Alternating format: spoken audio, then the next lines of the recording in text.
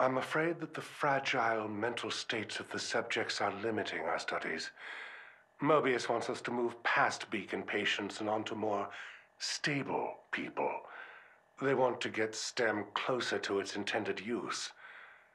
Would they see the world in the same way? Would a sane mind weather the psychically draining experience? I had that dream again. I entered the STEM myself. After months of secrets, subterfuge, and indoctrination, they brought me into their fold. This place is elaborate, to say the least.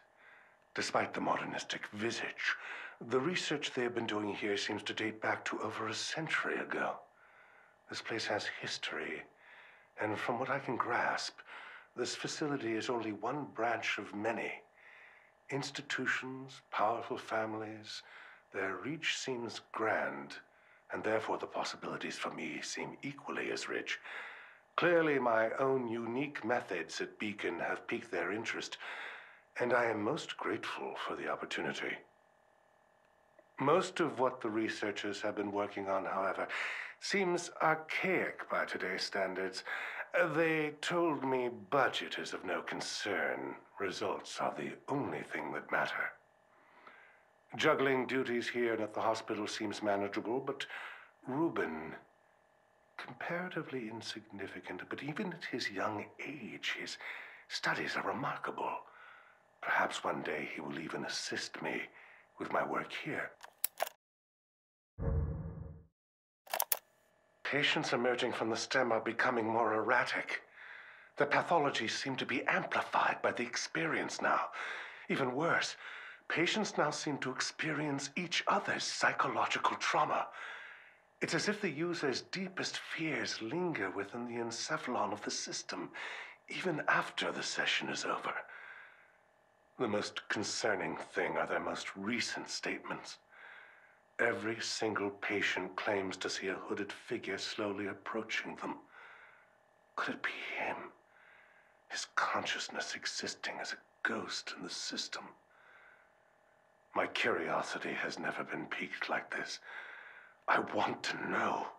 I want to see what they see. But it's too risky. For now. Something else is even more harrowing.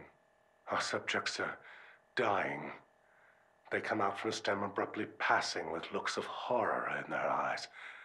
The ones that do survive are catatonic, babbling, incoherent messes that we can't properly interview. We've done nothing to the process to cause this change. It must be the ever-growing collective consciousness of the STEM system.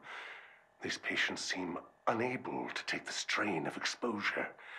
We need more sane subjects, perhaps to cleanse the system. At its current state, the system is unsustainable. Something Mobius will not approve of. This time, only I am to blame for this. Our new prototype in Beacon is almost ready. When it is, I will start its conversion to the wireless system. Even if the original STEM experiments go awry, I will show my worth to Mobius with its next generation. Today was something truly surprising. He was one of the last groups of test subjects. Just another patient I expected to babble and maybe even die. Patient 105, Leslie Withers. Reuben had singled him out as a useless subject, but he must have known. He knew I would read his notes. What else was Reuben lying to me about? But this Leslie, he emerged cognate, calm, and able to report fully what he'd experienced inside. His unique pathology allowed him to successfully navigate his STEM experience with little repercussion. They know nothing of his existence, but no doubt he is the key. If we all share the consciousness, then with him, I too should be able to experience the STEM, potentially even suppress the more unsavory aspects of it. With him, I can be the master of the very technology I helped create. Mobius will see my worth and let me rise even higher in their ranks.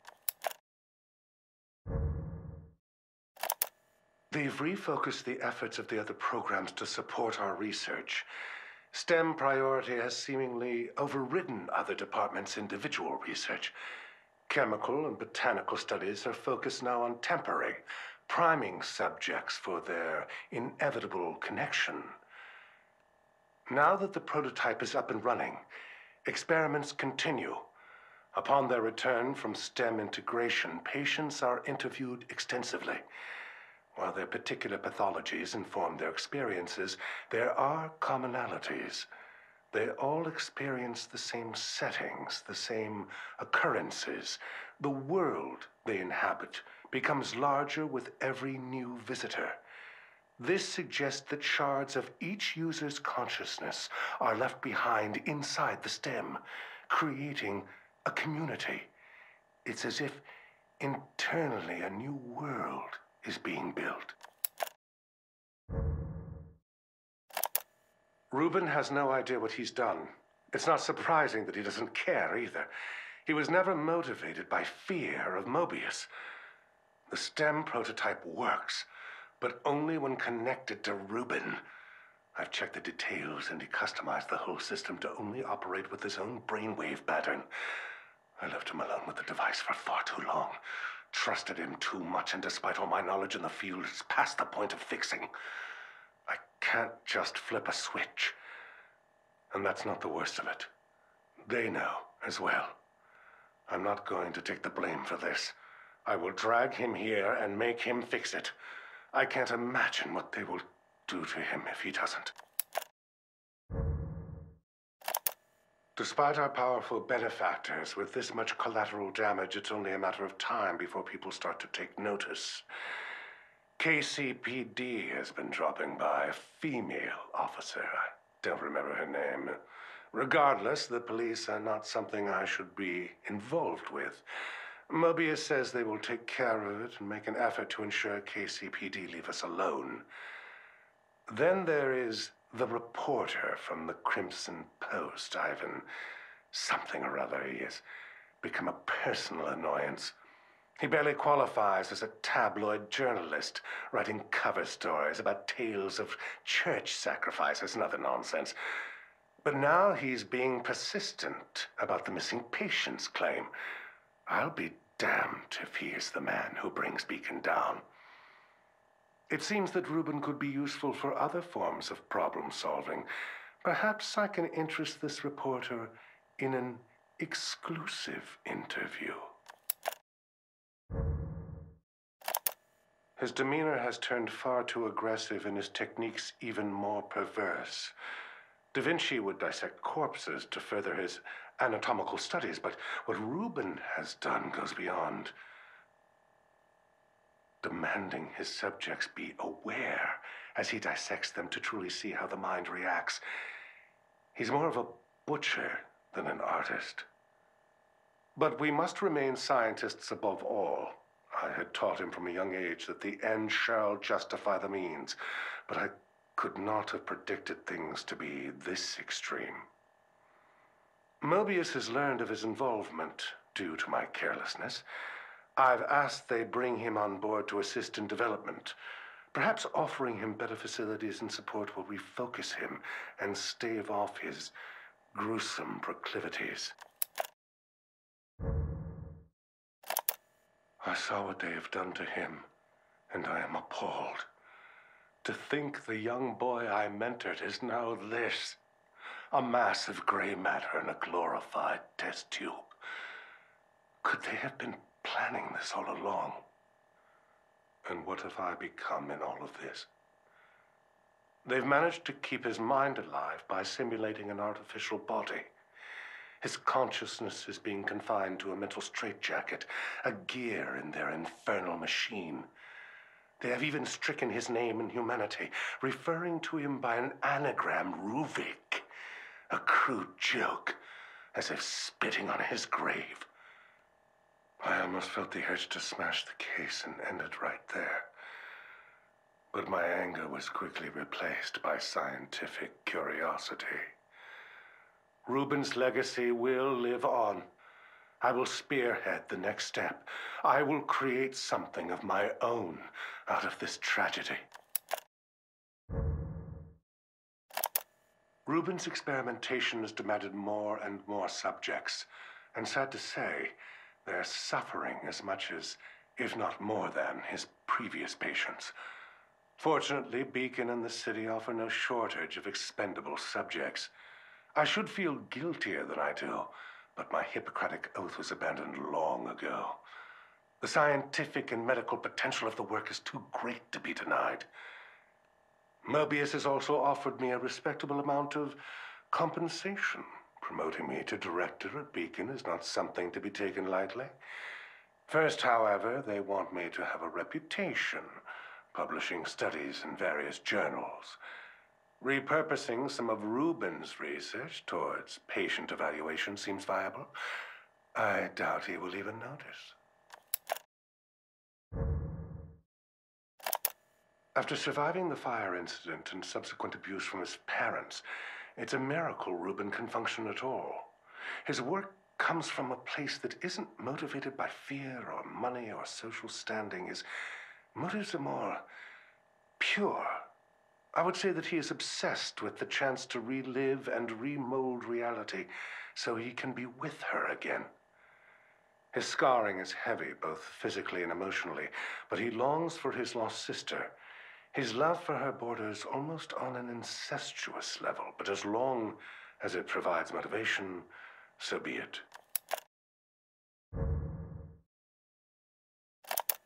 I revisited the Victoriano estate yesterday. It's a vestige, a mere husk of what was bound to be such a home of promise. Mobius reaped nearly everything of value when we took on the research ourselves, but Reuben's notes indicate he was involved in something else. There were plans for another STEM prototype. Data about using receptors to transmit the brain function wirelessly to unaware users.